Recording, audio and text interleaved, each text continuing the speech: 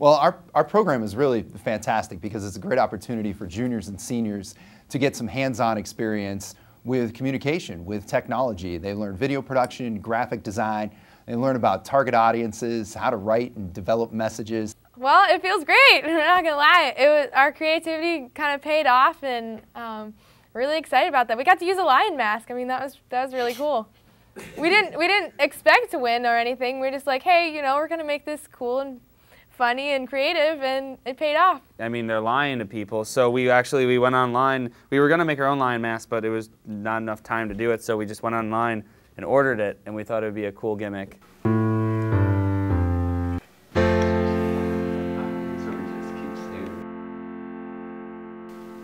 I knew you were lying.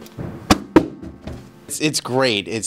I'm really proud of McLean and Kayla for winning this. This is really huge for you to come down here, interview us. We do PVTV every day. We broadcast live to the school, which is pretty unique.